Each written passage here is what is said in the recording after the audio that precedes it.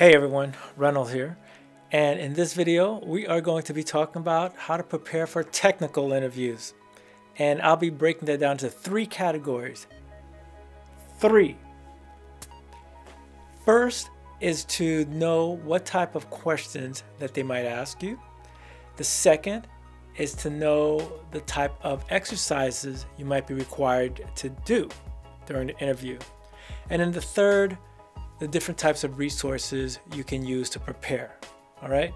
If you're new to this channel, I'm a software developer for over 10 years and a coach now, and I help new programmers come into the game, but not only just to learn how to code, but also build their brand. So if that's of interest to you, definitely hit that subscribe button with that notification bell so you could check out more videos that I put out. But without further ado, let's jump right in.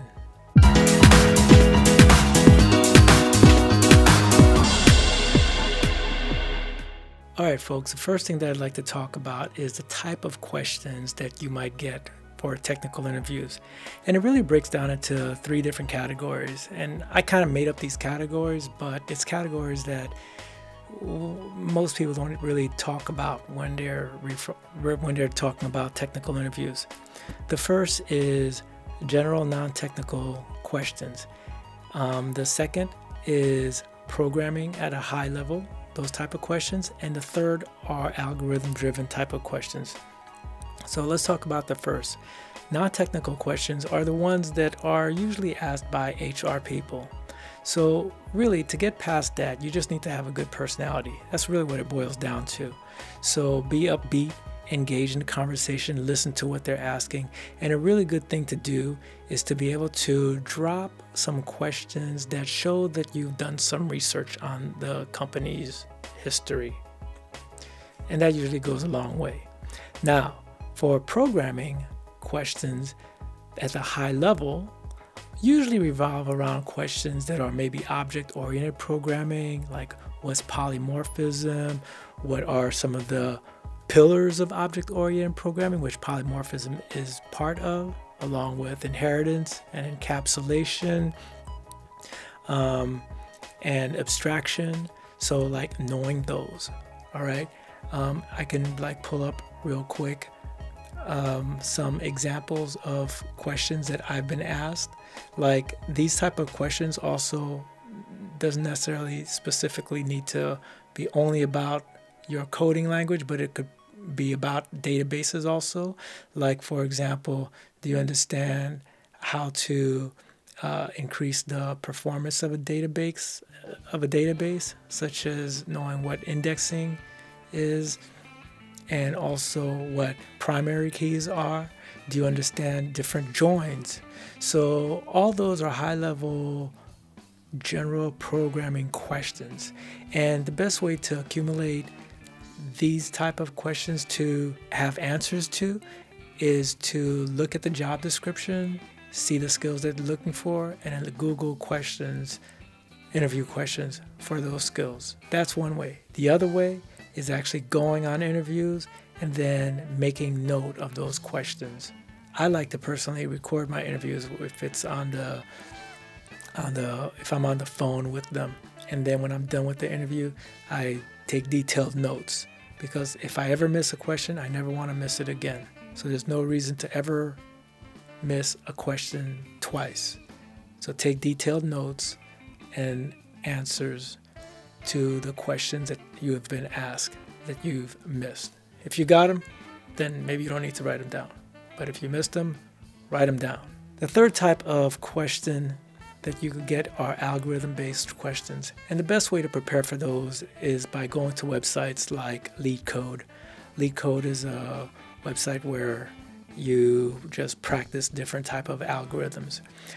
If you're new to algorithms, I recommend taking a course on algorithms. I actually have one, and it's on lynda.com. I could drop a link so you could check it out.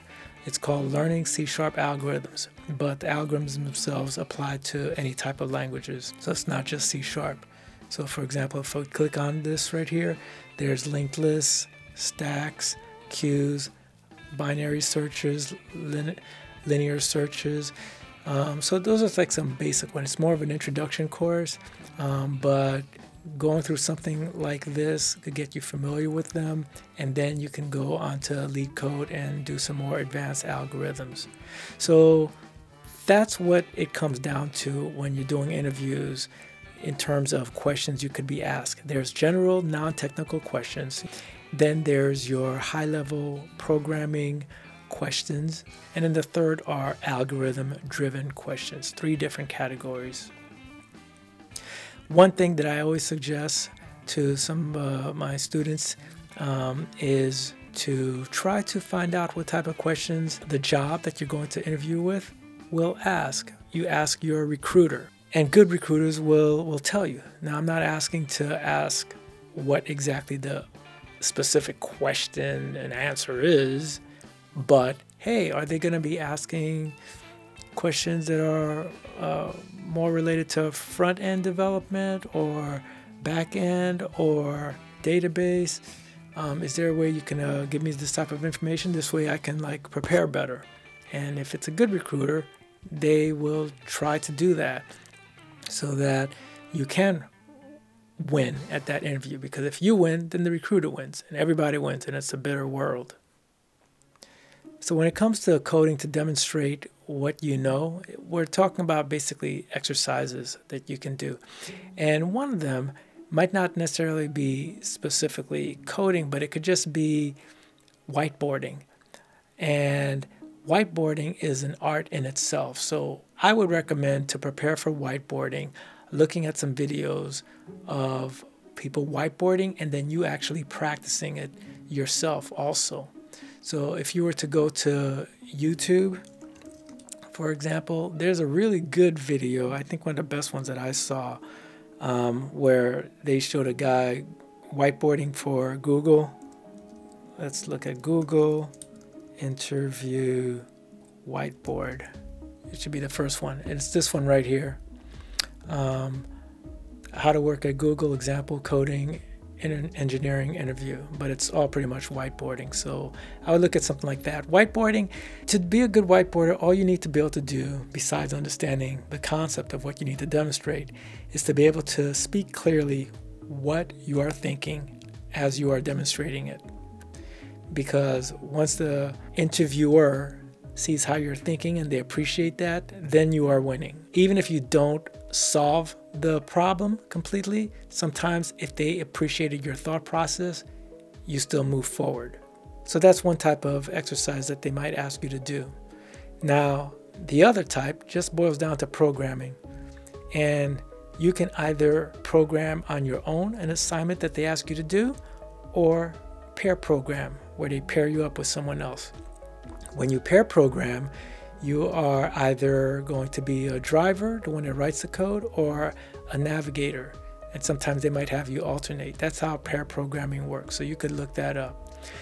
In my experience, I haven't been asked to pair program much, but it's still good to know and practice just in case. However, the more traditional route is just to ask you to code something on your own. And to practice that, I would say whatever you're learning or whatever you're interviewing for, whether it be Python or Java or .NET or JavaScript, know how to write a small program that implements CRUD operations. CRUD meaning being able to C, R, U, D. C for create a record, R for reading a record, U for updating a record, and D deleting a record. So for example, you could have an app that is a to-do list, or you could come up with something that's a little bit more creative than that. That to-do list is kind of overdone, but it should be able to like create a record of an item on that list. It should be able to modify that record, change it to something else. It should be able to delete that record. And when I say modify, I mean update. So that's the U in CRUD. It should be able to delete that record. And then also, obviously, if it showed the record, it read it. Okay, so if you could do CRUD operations on whatever language that you are interviewing for, you will have a good head start if you had practiced on your own. So now let's talk about resources, which we already kind of started like touching on. In order to prepare yourself for an interview, there's a few things that you just want to have at your arsenal. And the very first and most important are the notes that you took when you've gone on interviews, or notes that you've taken ahead of time from researching online practice interview questions. And you want to be good at organizing it. I like to have answers to my interview questions on my notes written in the way that if I were to read it, I did not sound like I was reading it from a dictionary, but I sound like I'm talking normally. So write your answers as if you are speaking them out.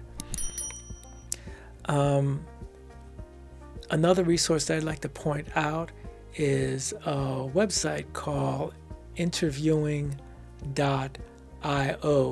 They are a website that you can use to access individuals that help you practice interviewing.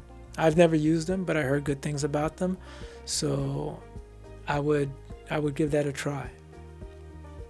I've already talked about LeetCode, but I'll mention it one more time. It's a great place to go and practice algorithms.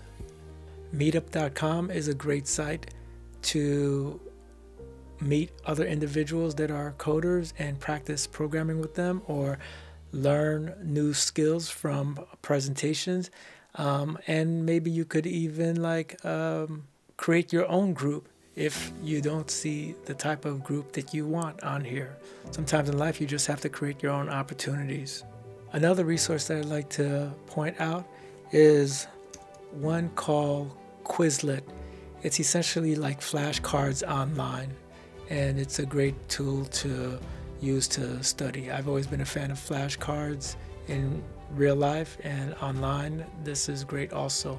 What's kind of cool is not only you can make your own flashcard, but you can find other people's flashcards and use those for topics that are related to what you're studying. So I can go to search flashcard and put in, let's say, Java, and yeah, it looks like there's some people that created some Java flashcards already, and look at that. So there's some questions. I could click here, and let's see here. Yeah, and there's the answer. Why do we need to implement clonable interface? And then here's your answer. I'd be careful with I would double check answers that you get on here though, because these are regular people doing their study material. They might have something that's slightly off or incorrect. So always double check your resources. And that applies to even when you're just Googling. If you find something on Stack Overflow that's an answer to a question, at least check 3 different websites to make sure that the answers are consistent. But Quizlet, remember that, and try giving that a shot. On Amazon.com, there's a book called Cracking the Coding Interview. It's a very popular book. It's pretty much all about algorithms. If you're using LeetCode a lot, you should be good, but I would have this as an arsenal also, and check that out, because it's actually written by, I believe it's written by someone who used to work at Google, but it's definitely written to prepare you to interview at companies like Google. And last but not least, there's a couple of courses that I have. I mentioned that there is the Learning Algorithms course that I have that you can check out, but also I have one that's focused strictly on interviewing. Nail Your C# Developer Interview. I say C# here, but really everything that I talk about, most of what I talk about, can apply to other languages. It just so happens that the demonstrations that I do here are in C#. But if we go into here, I talk about a lot of concepts that apply to many different languages, such as interfaces, abstract and static classes, generics. object-oriented related questions, and so forth. So this part right here, .NET, that's more specific to .NET, but the others are very general questions. So you should at least check that out. All right, so that's it. Hope you guys enjoyed that. One final note that I want to mention is that when it comes to interviewing, it's really a skill that you need to be good at, just like any other skill. And like any other skill, it takes practice. And the thing that's funny about interviews is that most people do it when they absolutely need to do it, and they're kind of like rusty. So my motto is to always be interviewing, even when you don't need a job.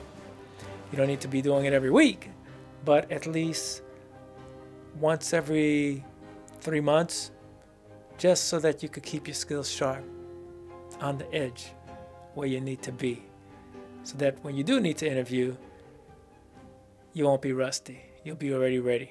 That's it for now, and I'll catch you in the next video.